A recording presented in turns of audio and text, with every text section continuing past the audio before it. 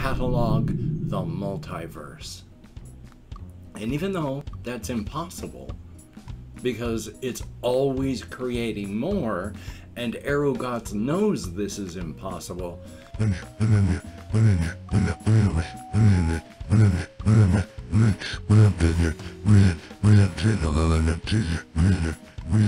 well, howdy, nearly senior citizen here. Greetings, boys, girls, and all of our non-binary friends, and welcome to this brand new day.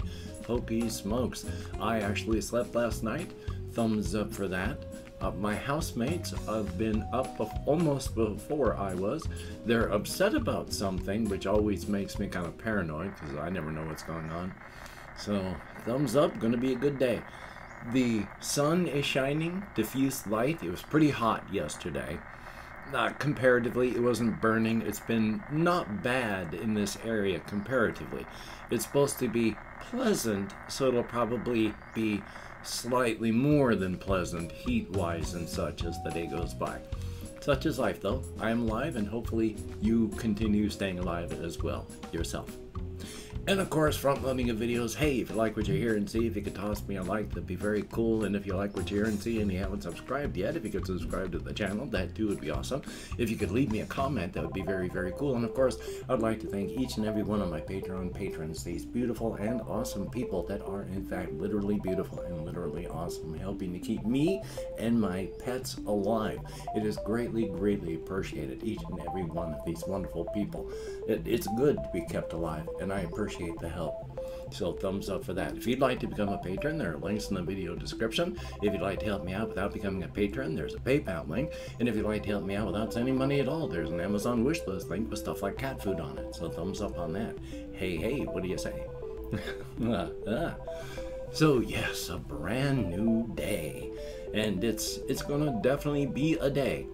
I'm gonna hopefully get some calls made that I would like to get done. Is that English? Hopefully so.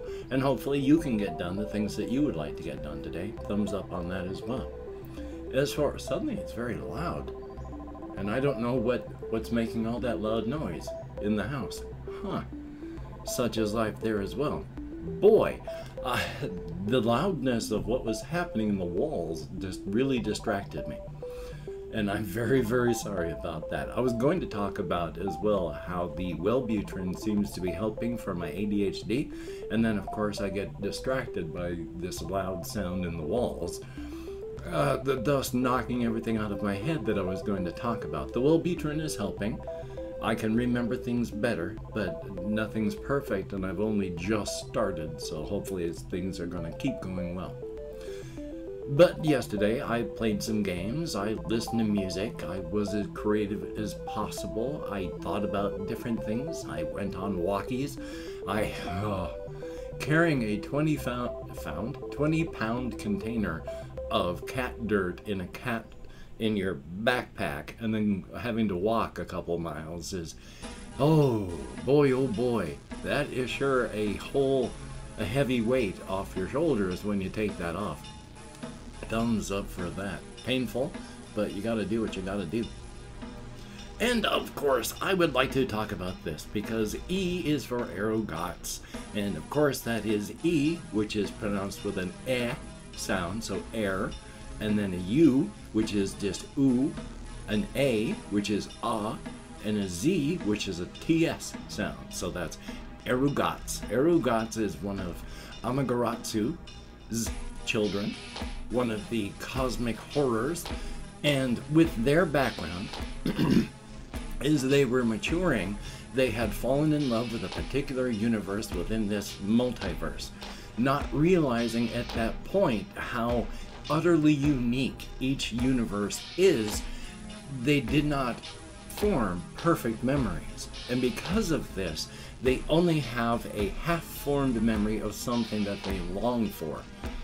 And they have decided that they're never going to miss again.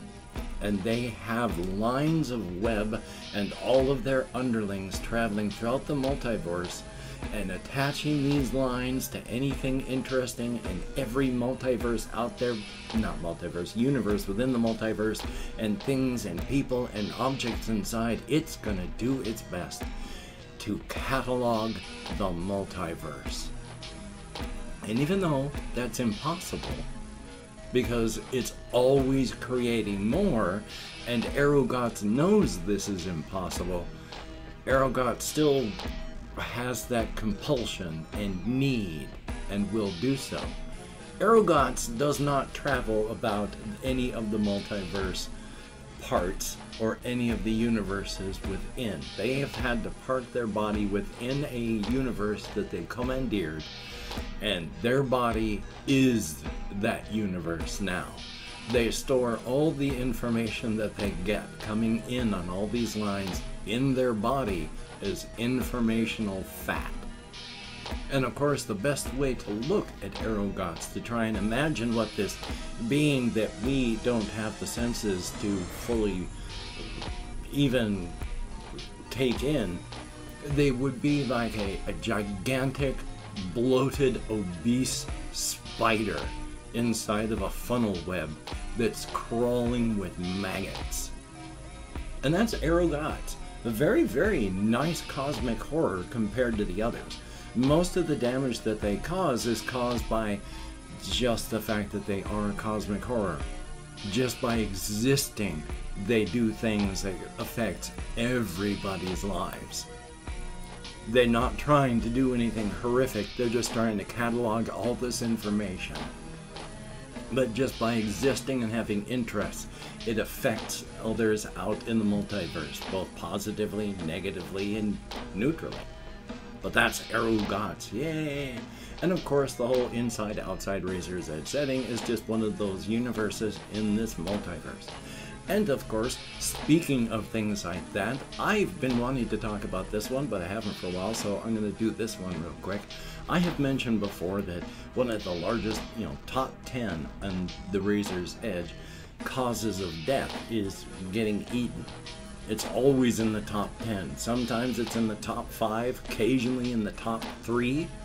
But especially when you are around places that are more stable, places with intelligence, large groups of people, you're going to have attacks that would end you otherwise that don't. And in fact, if you're in, say, a moderately sized city, in a 5-year period, you're going to have to fight for your life or get eaten about every 5 years.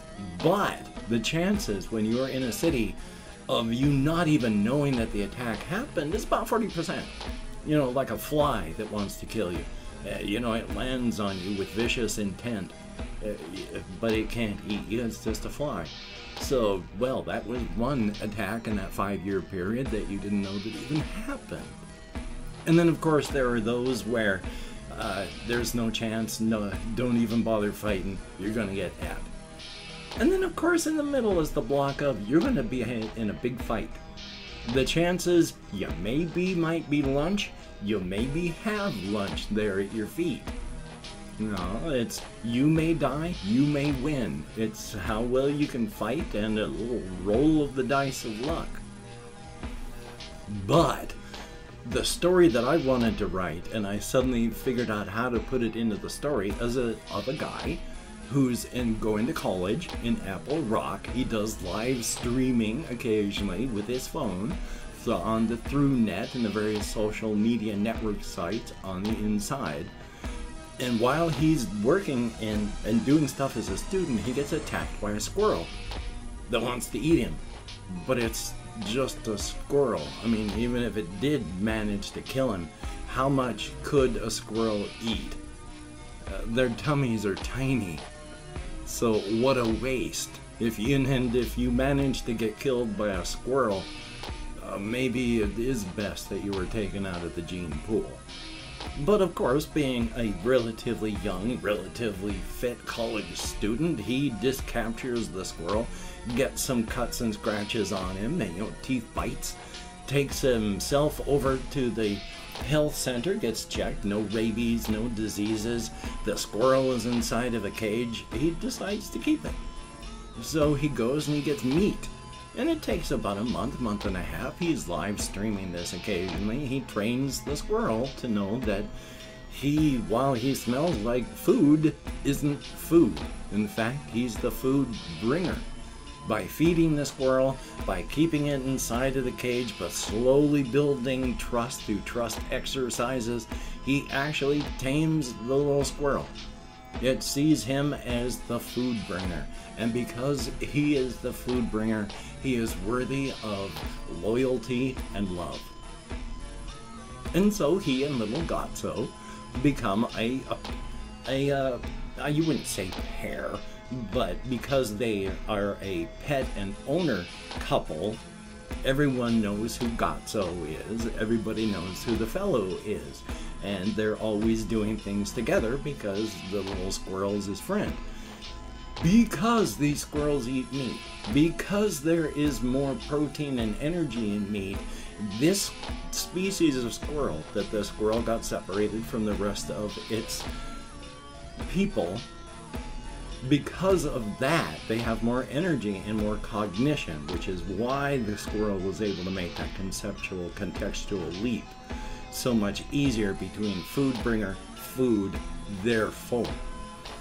But I figure as well, this happens just before the whole big rampage of the Kaiju. And this fellow is staying in, my sincere apologies, campus housing when the rampage starts.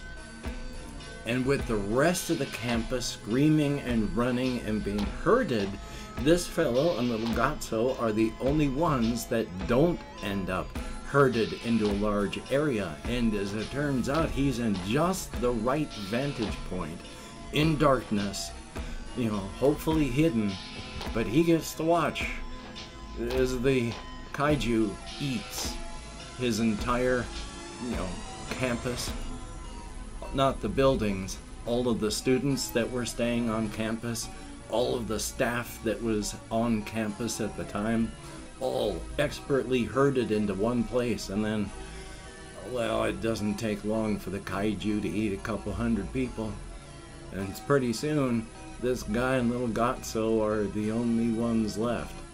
And he's terrified in darkness and the ruins of the campus building that he used to live in. And that's when, of course, after eating everyone, just to show, that's when the Kaiju turns its head, looks right at him for a few seconds, and then looks away and heads back into the rest of the town to start eating everyone else. The Kaiju left a handful of people alive, some of them more psychologically scarred than others. This fellow and his squirrel, they were psychologically hurt by this trauma, but it's nothing compared to, like, say, those people who were at the front of a crowd.